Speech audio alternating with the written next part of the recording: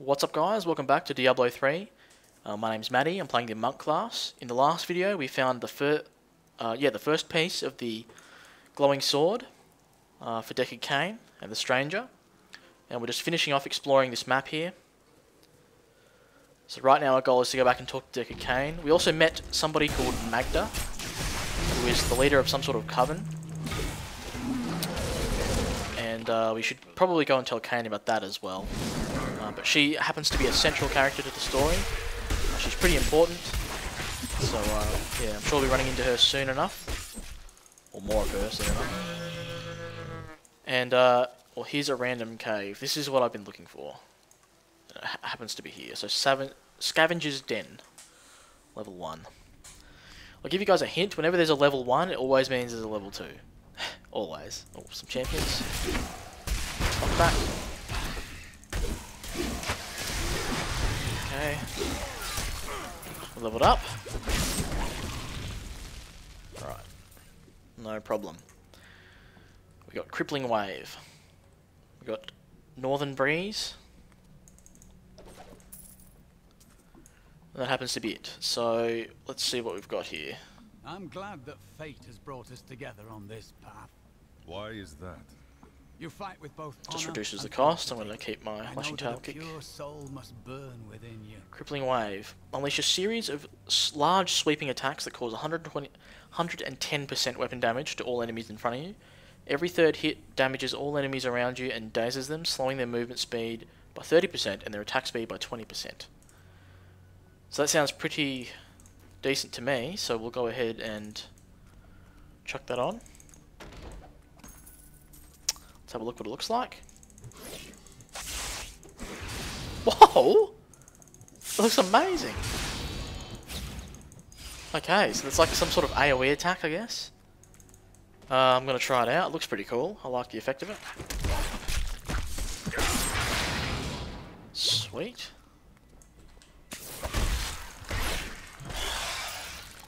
Okay.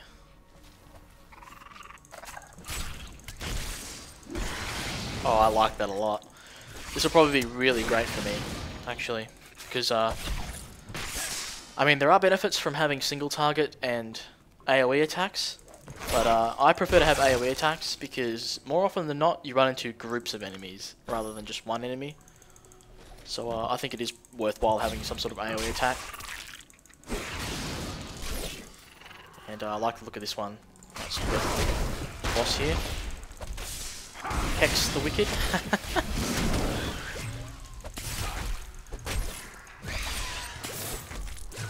Okay. Damn it. Lagging a little bit, guys. Sorry. Protection Shrine. Let's grab that. Probably could have grabbed that first.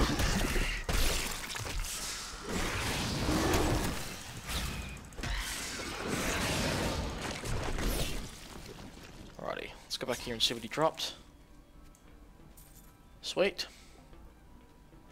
Head back up here before we go around. Actually, we'll go around here. Let's have a look if we've got any upgrades. That's an upgrade. That's an upgrade.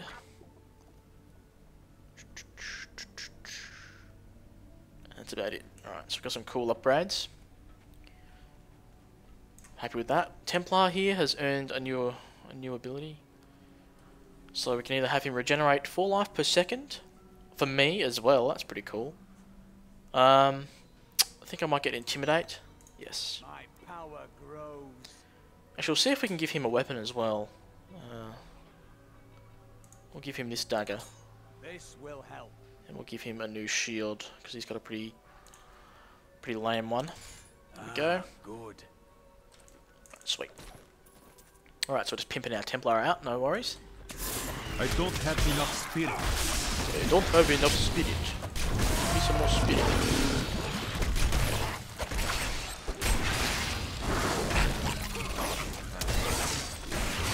So as you can see, like, even though there's only a few enemies here, they always clump up on you, so I think it is worthwhile to have a decent AoE attack. I mean, on my Barbarian, I pretty much use Cleave throughout all of normal mode. Actually, I had a wicked build for my Barbarian, where I would like I had a rush attack that was sort of like that, but it did massive damage to everything that I ran through. And then I had a stun, and when I would stun things, it would bring them closer towards me, and then I would just use whirlwind and just cleave them all. And it was massive AoE damage. I really liked it, actually. It was a sick build. Criminals treated in your land. Often I am sent to find them and punish them. In the order, they are just executed. Ooh, okay. Damn the order. But the monk's got no problems with that. He'll just go deal with them himself. So we found the entrance to level 2. We'll just quickly go check down here. See if we missed anything. So yeah, as I was saying in the previous video, I know... Oh, okay, it was a complete dead end. I didn't really quite get to finish what I was saying because I got interrupted by that farmer. A lot of people complain about the graphics, and I think that if you haven't played a Blizzard game before, that's understandable. But you have to remember that this game is created using Blizzard's in-house engine, and it's not designed to have over-the-top Battlefield 3, Crisis 2 graphics, you know what I mean? It's designed to run on... some champions here. It's designed to run on a wide range of machines, and I actually quite like the cartoonish, sort of non-hardcore look of the game. I mean, I think it looks fine. I actually like the graphics, and I would actually dislike the game a little bit more. I would actually dislike the game, period, if it had, you know, super duper high-end graphics. Because that's just not the type of game it is. It would just feel not like Diablo, if that was the case. It also wouldn't feel like a Blizzard game. So, you know, like, it's really like, there's no real comparison. I mean, graphics aren't everything in a game, right? Like, what's most important in the game is the gameplay. Graphics help, obviously, but at the end of the day, if the graphics are awesome, the gameplay sucks, you'll probably end up hating the game. So, some food for thought. Kill this dude here. A bit tougher than the other ones. There we go. Grab that. A bit more of that lag, classic Battle.net lag. Grab this resplendent chest. It's always awesome loot in these resplendent chests, but we're gonna have to throw something away here and grab these. I think it's time to head back to town and do a quick repair and a vendor. I do kind of want to explore the rest of the map quickly if I can.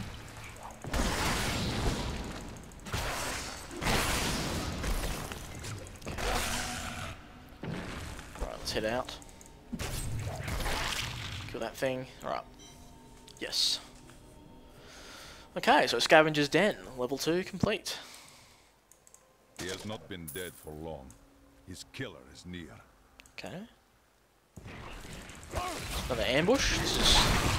This is quite new to me. I mean, I didn't find anything like this on my first playthrough. Some of these dead bodies lying around, and when you explore them, investigate them, you get ambushed. It's pretty cool. But I hope there's some kind of boss. I don't have enough spirit. Okay. Oh man, all of his skin disintegrated. Look at that. It's cool. Okay, so there's no unique or rare monster that's going to jump out at me, I guess. So we'll just keep exploring up here. I do miss the teleport of Fist of Thunder, but I am liking Crippling Wave, so I'm going to keep it. Let's continue to head up here while I drink some Coke Zero.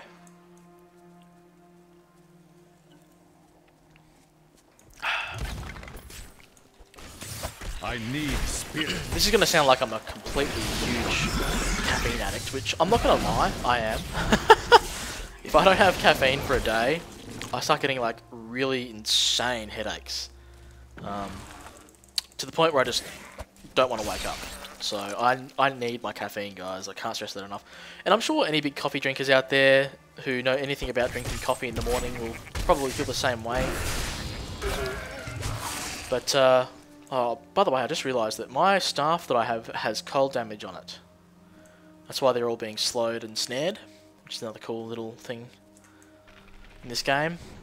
Certain weapons are enchanted with fire, some are enchanted with poison. I hear a tree over here. Yeah, I remember one time that there was a bunch of like you guys know how you can buy like cases of beer and stuff like that. You get like fucking 30 cans of beer in a case or whatever like that.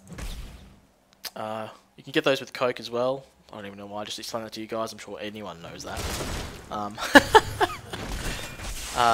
But one time I ended up spending like $100 at once just buying Coke Zero, and I ended up having like, because it was like $18 for 20 packs. I ended up getting like 120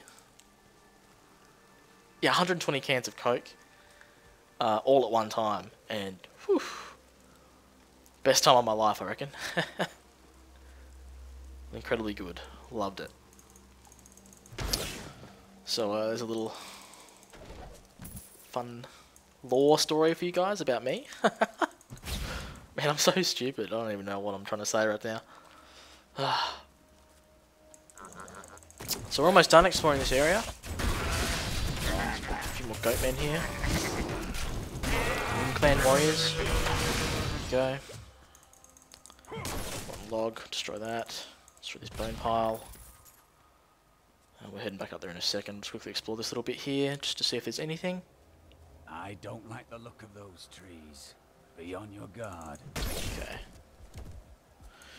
Well, that's the map explored, except for that bit there, but I'm pretty sure we can leave that alone and get on with our day. So let's head back to town. Probably just teleport, actually. I might just do that. Right. Okay, right, let's go talk to Decker Kane, and then we'll salvage some of our gear and vendor the rest. The witch Magda and those who serve her also seek the sword. Uncle Deckard, you sound like those dark cultists you told me about. Very good, Leah. You have been paying attention. Stranger, does any of this jar your memory? I have no memory of this coven, but I sense a far darker shadow guiding its hand. Okay. So Stranger still hasn't regained his memory? Magda knows where the next piece is, but her words are a riddle. She said it fell where only ancients may tread. That makes me think of the drowned temple near the festering woods. I remember you telling me about it, Uncle.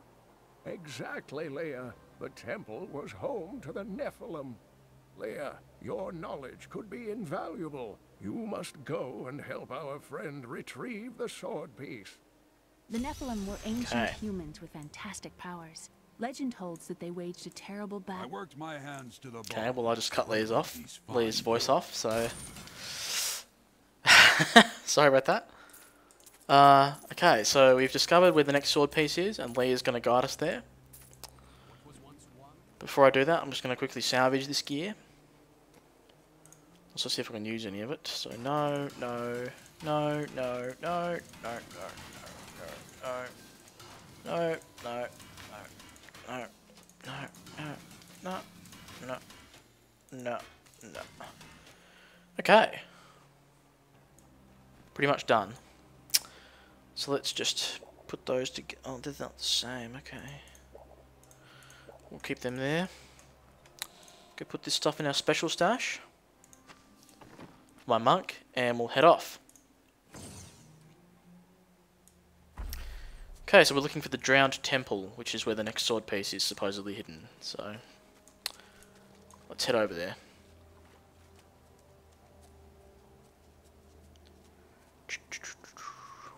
That Templar's shield is massive, isn't it? Stolen sack, okay. After much searching, I have found a promising lead. A family near New Tristram has obtained a valuable relic, and poor fools that they are, they haven't the slightest idea what to do with it. I have some idea of what to do with their daughter, though. And through her, I'll get my prize. Okay, well that sounded dirty. I am inspired by our friend here. You there! Please help! They're going to kill my friend! Oh, there's the scoundrel, okay. Thieves are going to kill my friend if we don't do something. Help me break these bonds and see for yourself. What do they want with your friend? She's just a farmer's daughter, Sasha, but she has a relic that the thieves are after. Oh, so I just read his book about some sort of girl, and now this is happening. My sweet love will save me. Okay. Release the girl. The relic belongs to her. You actually believe what this scoundrel tells you? Fine, you fools. We'll kill the both of you. Okay, well, looks like we're gonna have to fight these guys. Luckily they're no match for my awesome crippling wave.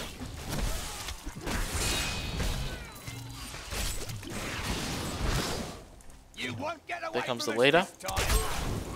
That ability is not yet recharged. Nigel Cutthroat is his name.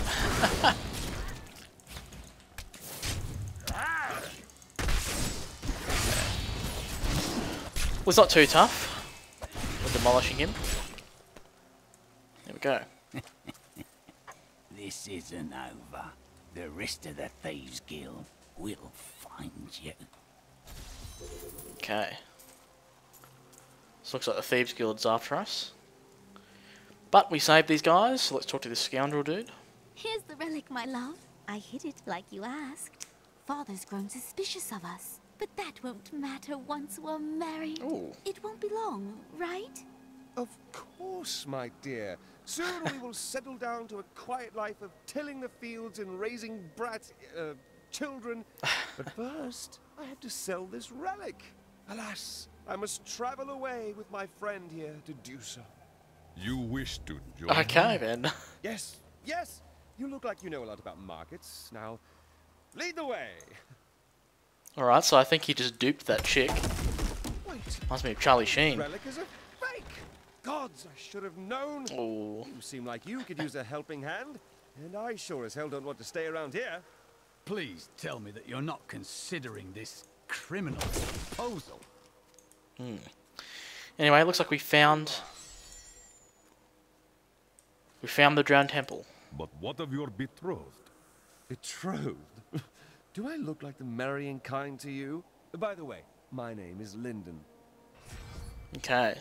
No, I do not. So Lyndon is the scoundrel, and he is another follower. So let's go ahead and initiate this cutscene up here. And this temple is not encouraging. Okay, so Leah's off, talking to the spirit. Alaric. You must be Alaric the Guardian.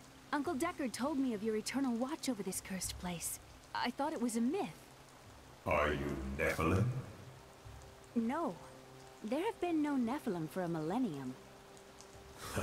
Yet another myth. You seek entrance to this temple, but only a Nephilim can enter. If you retrieve the keys from the outlying tombs and use them on the gates, we will see who and what you truly are. Follow me. I will raise the bridge that you may pass. Okay. Alright. Seek 2 tombs in the woods beyond. The warrior's rest and the crypt of the ancients. Within them reside the keys to our sacred temple. Okay, so all this talk about the Nephilim. Apparently there have been no Nephilim for a millennium, and they're like special kind of ancients or something. But yeah, so we now have to go into the Festering Woods and look for the two places where the relics are, the beacons are. So we're looking for the Beacon of Honor and the Beacon of Light in the Warrior's Rest and the Crypt of the Ancients. Hangs upon these woods. Okay. So I think this is a good time to cut it off here, guys. We'll explore the Festering Woods in the next video. So thanks for watching, and I'll catch you next time. Peace.